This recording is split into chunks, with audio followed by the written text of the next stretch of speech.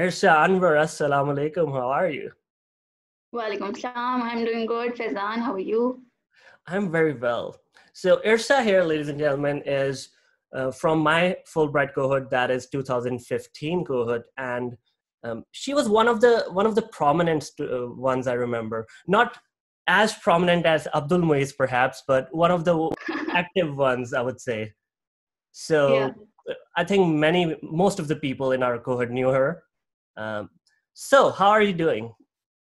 I'm doing really well, Faizan. Alhamdulillah. Things right now within this lockdown as good as they can be. So that's, I would say, the major experience happening these days. But apart from that, things have been well. Yeah. True. I mean, most of us have not experienced anything like that. Like our parents never experienced anything like that. My Mm-hmm. father was telling me that it was our great grandfather who saw the Spanish flu, and Mm-hmm.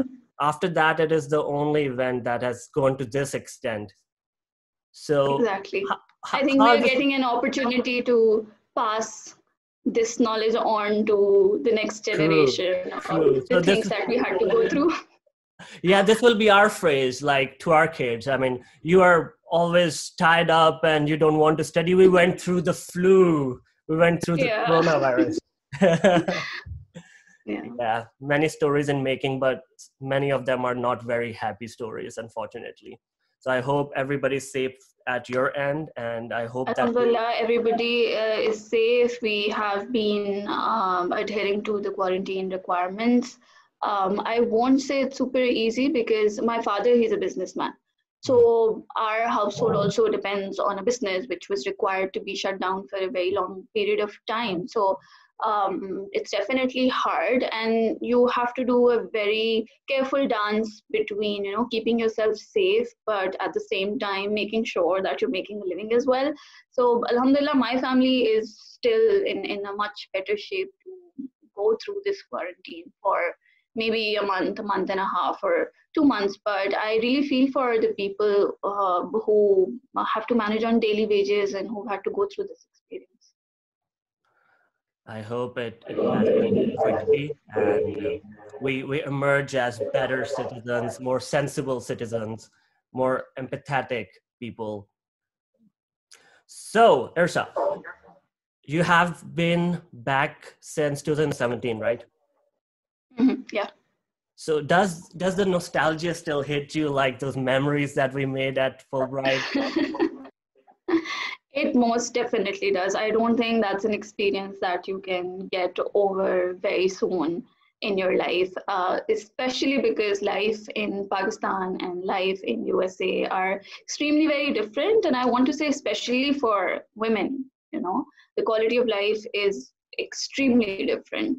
So, being a woman, not exactly having the same freedom that I had in USA, it constantly keeps you missing a lot of that you've experienced.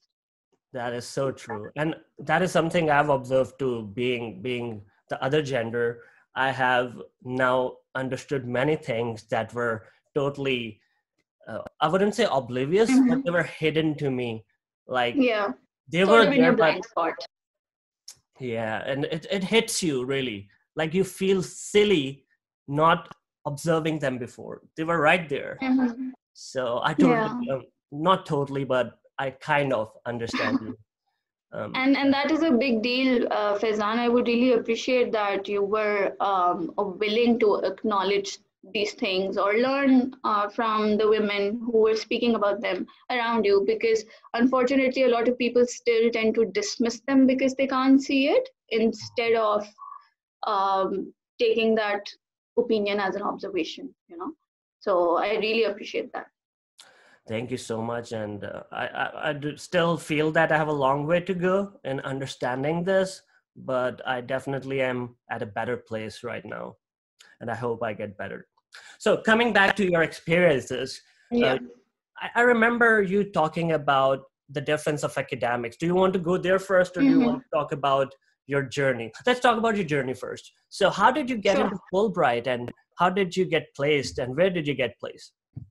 So I applied for the Fulbright scholarship mostly because I was looking for a new opportunity and to be able to get outside of Pakistan, explore new things, and that's when I came to know about the Fulbright scholarship, and it was within 2 weeks, honestly, that I prepared my application. I started for the test. I took it on the last day, and that's how I submitted my application. So my personal motive or motivation never was that I want to go for a master's. It was just to have whatever opportunity I can have to get outside of Pakistan. I kind of So relate to that. that's how it started.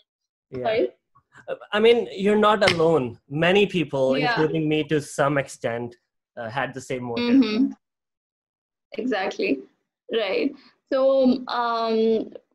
and you're right, a lot of people do sort of apply because of those motivations. But when I got there, when I got the Fulbright and I got to meet the cohort, I also discovered that a large part of the cohort was actually really focused on the academic part of it. They knew what they wanted to do. They were really focused on their area of research, for example, or really, had all the information that was required to choose a program for themselves, things that I had absolutely no idea about at the time. Cool. So did you find it different, difficult, exciting? For what were academics like? And you went to university in Buffalo, the SUNY Buffalo. Yes, university at Buffalo, New York. That's why that's where I got placed ultimately. And SUNY, sorry, I'm cutting you off. Your master's were in what was your master's in? It was in my master's was in structural engineering. So again, that's very one technical. of the most difficult branches of civil engineering there is. Yeah, so I got placed at SUNY Buffalo, and it has one of the most difficult structural engineering programs throughout the USA. So now imagine, I went in thinking this is just going to be fun and games, and then I get placed at such a difficult, program. And that is where imposter syndrome hit me real hard. Like I cannot, honestly, now that I talk to people about my experience, I tell them, I had a lot of fun while I was in USA, and my Fulbright experience was great, but my academic experience, that was no less than traumatizing for me. I started off as this A-grade student who, I mean, my parents wanted me to go into medical, but I did not want to be a doctor. So, of course, my second option as a very good student was just being an engineer. I get into that, I get into a good university.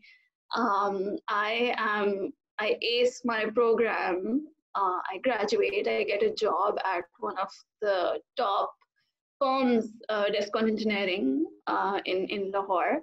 And yet I get to USA and I feel like, what have I done to myself?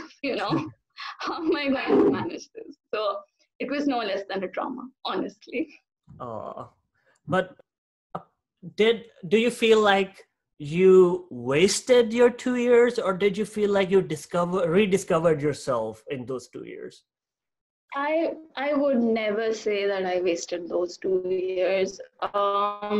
Sure, academically it was hard, and I mean, ultimately I got through it, right? So that's also something that can, that is a motivation in itself, that ultimately I did get through. But the Fulbright experience, apart from what it offers academically, it offers so much, so many new opportunities. It offers cultural exposure. It introduces you to people from all different walks of life, and you make connections that can help you out of nowhere sometimes, So, and it has also shown me the importance of non-technical fields, which is something that we really ignore here in Pakistan, right? And that in itself, I would say, has more than made up for any difficulty that I might have faced in those 2 years. So now that I look back, I remember the good parts a lot more than I remember the difficulty that I had at the time. Wonderful. So, Irsa, before we move you back to Pakistan and talk about it, let's just quickly compare the academics that you experienced here in NUST. I believe you went to NUST, right? Yes. And then SUNY Buffalo. Right. So I would say here, how our academics work, and we really laugh about this thing that I just prepared maybe 1 or 2 nights before the exam, and I was able to get through it. And that's exactly how it is. A lot of information is spoon-fed to you. A lot of our exams are sort of based on exactly the kind of work that we've done in class. So we just have to go through the mechanics of it and not really involve any kind of critical thinking to solve those problems, right? But you go to the USA and you find out that that's not how things are, right? They expect you to have done your research. They expect you to grasp all the concepts in the class, and then they present you a question in the exam that is an amalgamation of all 3, say, different classes, and you're supposed to figure out which concepts you need to use and then solve those exams. And for someone who studied in Pakistan, I feel like that is something that does not come naturally, right? We are taught from a textbook, and we're supposed to reproduce a textbook when we are in school. And as we go in university, we are just supposed to sort of the same continues in a way, So that is how that was how I discovered how education is different between Pakistan and in USA, and what merits the educational system from USA has to offer. Great. So before we close this chapter, what would be your advice to people who are thinking of applying to Fulbright, especially who are coming from an engineering background? Yeah. So my advice would be to, first of all, be very sure that what is it exactly that you want to do. A lot of us, we tend to apply for programs that we feel like we'll get into, but not to programs that we feel like we'll be good at, or we actually want to pursue. So first of all, be very sure what is it that you want to do, and then look for a program that is suitable with that. If, like me, you want to go there just to have fun, maybe choose a program that is not exactly as complicated as a technical field might be. And the second option is to be very prepared. Nonetheless, be very prepared. When you go there, you will not be able to survive if you're not giving your 100% in your classes. That is expected of you, and that is what you will have to do to get through that journey. So there is no way that you feel like you'll miss all your classes and still get through. So be very, very prepared to give it your all. So Irsa, you have completed your program, you successfully finished your master's, and now you have returned to Pakistan. What happened afterwards? Yeah, so I got back to Pakistan, and initially, again, job hunt was really hard. But ultimately, I found a position with the Infrastructure Development Authority of Punjab under their banner in Project Management Office for the Specialized Healthcare and Medical Education Department, which lasted its while, but ultimately that sort of fizzled out because the entire organization was shut down after the elections. So that's when my contract ended, and after that, things have been hard since then, I'll be honest. So having been through all the experience that I've talked about, I was really coming to a point where I felt like I want to know what is it that I really want to do that would actually make me happy as well.